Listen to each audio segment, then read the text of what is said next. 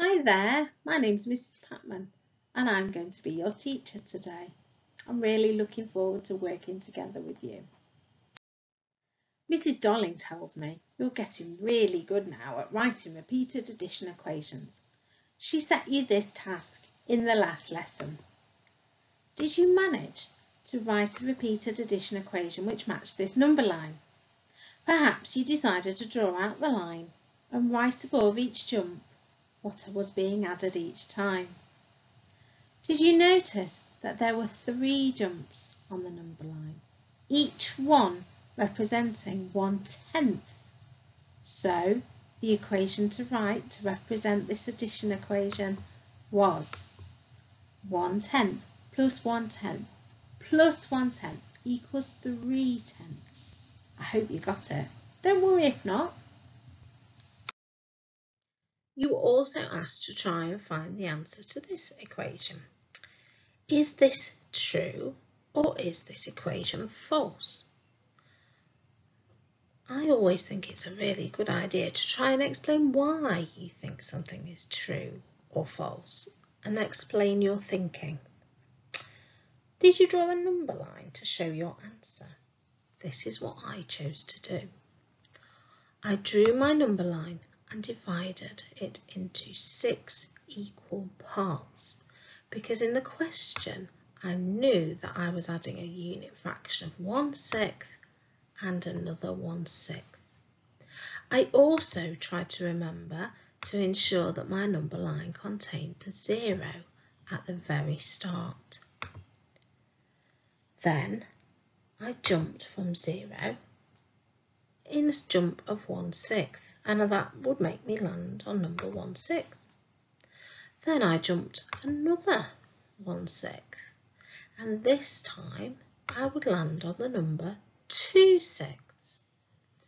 Therefore I know the answer to 1/6 plus 1/6 is equal to 2/6. So going back to the original question, I can see that the answer is false.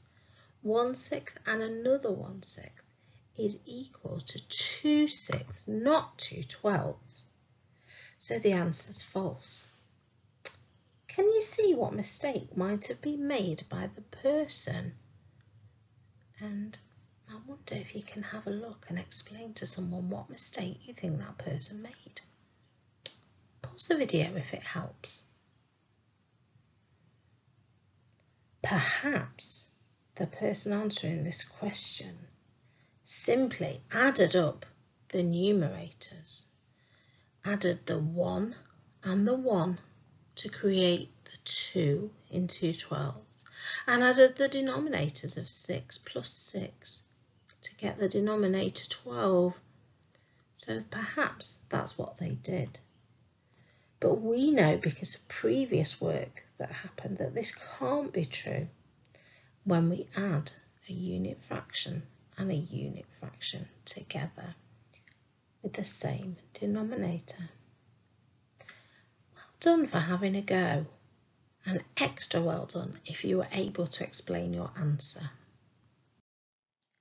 For today's learning, we're going to be looking at this representation. We've looked at them before in previous lessons. They're called cuisenaires, and it's unlikely you've got any at home. I've not got any at my home either. We're going to look at them together on the screen. The important thing to focus on is not the letters on them, they don't really matter at all, but to look at the relationship between the rods, which is what we're going to do today. Let's take a look. If the yellow rod is the whole, then what fraction would one of the white rods be? Pause the video and tell a friend or an adult, or just tell the screen.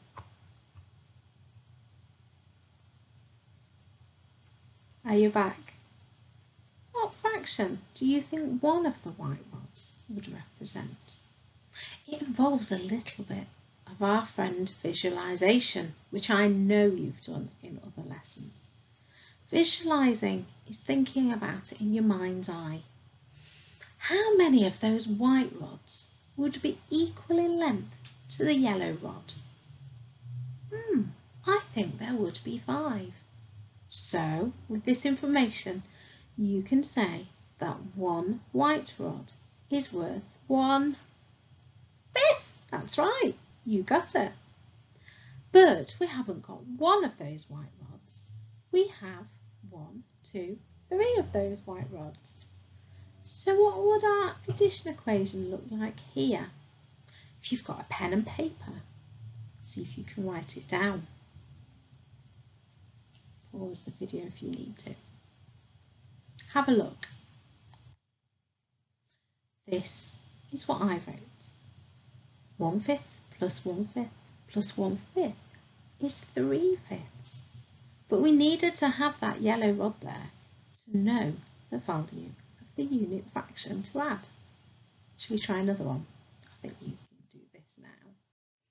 We're going to look at one more example of this together. Let's have a look. This time the blue rod represents the whole. What fraction of the whole is represented using the light green rods? And can we write this as an addition equation? Let's have a look. How many light green rods would make the whole? I think that there's enough space for one more light green rod, meaning that there will be 3 green rods making the whole. We can see 2 of them. So what would one light green rod be worth? Write it down. And then we need to add another fraction that's represented by the light green rod. And then what does that equal? Let's have a look.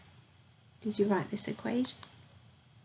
1/3 plus 1/3 equals 2/3.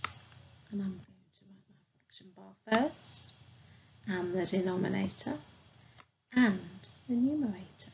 2/3 plus 1/3 equals 2 1/3 or 2/3. I'm so pleased if you got that answer right. You're getting so good at these now. Let's have a look at this question. Let's have a go.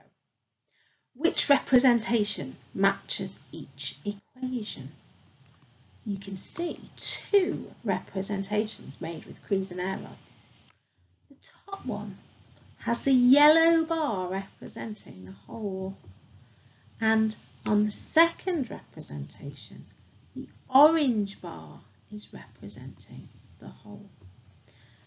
On the equations, if I look at the denominators, what do I notice?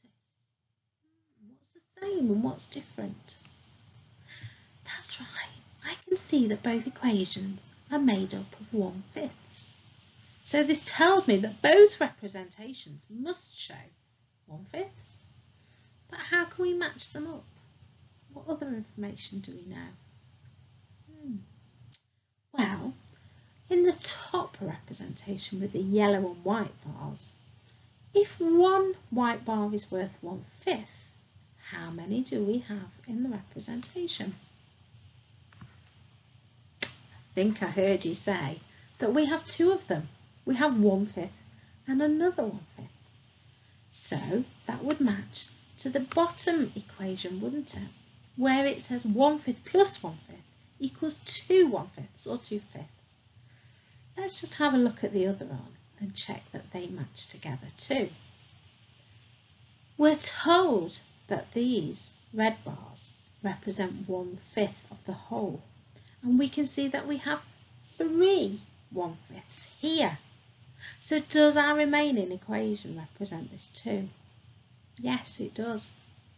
It tells us that 3/5 is the same as 1/5 plus 1/5 plus 1/5, and that is what's shown on our representation. So we've managed to successfully match the Cuisenaire representation with the equation. Well done if you got those right, and extra well done if you could explain why. Can you have a go at completing this equation? Let's have a look. This time the blue bar represents the whole. How many of the white bars would be equivalent to the blue bar? Well, this helps us because the denominator is already written for us in the equation. It says 2/8 is equal to, wonder what could go in there. Oh, you're right. 2/8 is equal to 1/8 plus another 1/8. Well done. It's really sad that it's almost time for me to go now. However, I'm going to leave you with some practice activity questions as usual.